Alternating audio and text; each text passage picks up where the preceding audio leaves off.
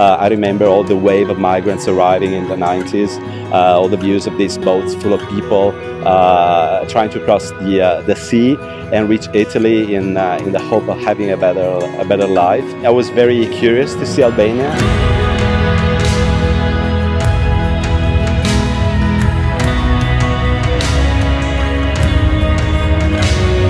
Our trip to South Albania was organized around the three UNESCO heritage sites of Berati, Butrinto and Girocastro. And obviously we took the advantage of being along the coast and have a pristine water and nice beaches. We arrived in Valona and then we rented a car and then we started driving around. It was very frustrating driving around because the roads were not in a nice condition and it took much longer than expected to move to a place to another one. I'm gonna describe you Albania with 4 colors. Number 1, blue. The sea is really amazing.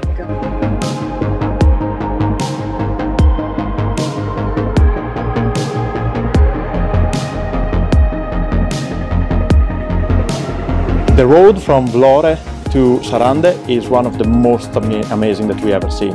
And this is due to the fact that Albania essentially is like high mountains going down to the sea.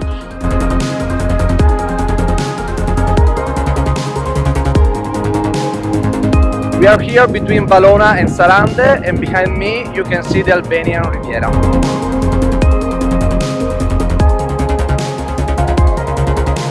Number 2, the green.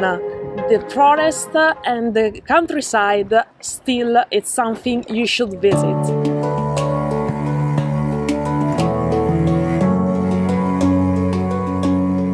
We are here in Butrint, which is a fundamental part of the history of the Mediterranean. In fact, here you can find several remains which belongs to a number of civilizations. The Venetian one, the Ottoman one, the Roman and the Hellenistic one.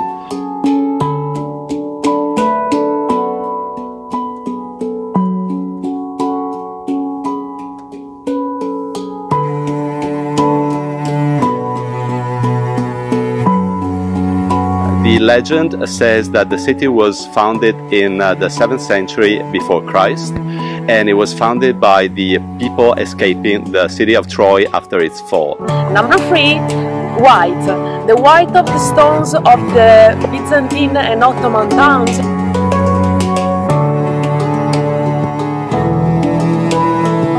Berati is one of the most beautiful and oldest town of all Albania, and inside these walls you can visit both mosques and medieval churches.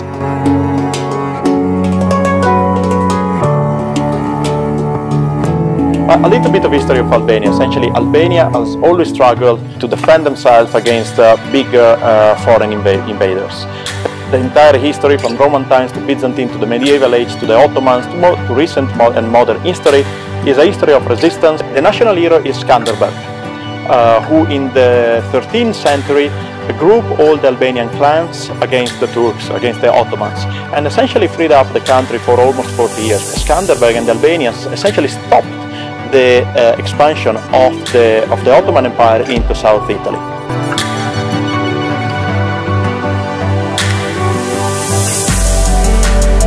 Today we are now in Girocastro, a small Ottoman town, which is UNESCO heritage.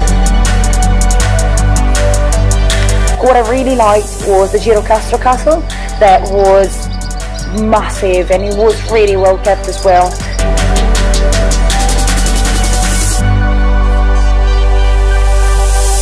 This plane is an American spy plane that was captured during the 60s.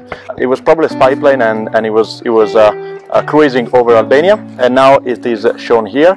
We are in the Girocastro Castle, where there are several kind of military monuments, like the artillery of Ali Pasha and the artillery that has been captured from the Italian and the German army during the Second World War. Albania is famous for these bunkers. There are thousands scattered everywhere in the cities, in the countryside, on the sea. They've been built between the 16th and the 80s when Albania isolated themselves from the Soviet bloc. They were built to organize the guerrilla in case of an invasion, probably by the Soviet Union or something like that. It became like a sort of national paranoia. Now they are very difficult to remove or to be destroyed, and they are like a kind of a witness of a recent past.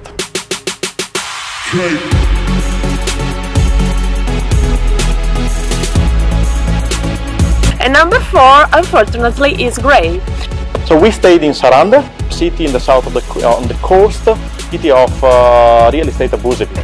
It's incredible. They build everywhere. They build a lot of tall buildings, concrete, one after the other after the other. So it's like a terrible place, but logistically it's very convenient. It's on the beach.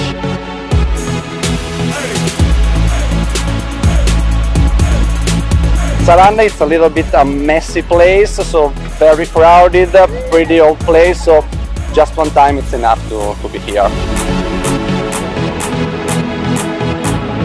And, even though we didn't spend here an awful lot of time, it gave us enough time to get a glimpse of what the life here is. And 25 years after the communist regime collapsed, it was interesting to see how they're doing.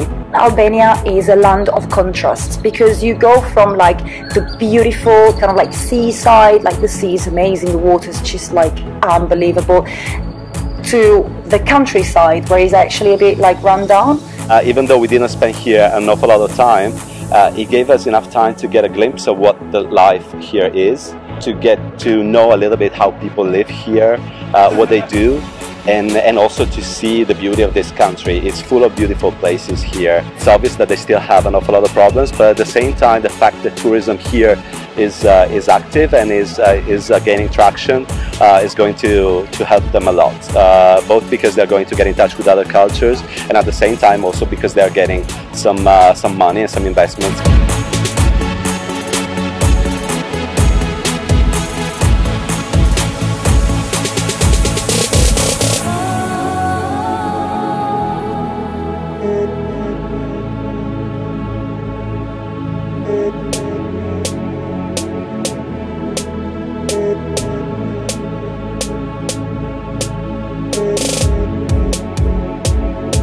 Pronti?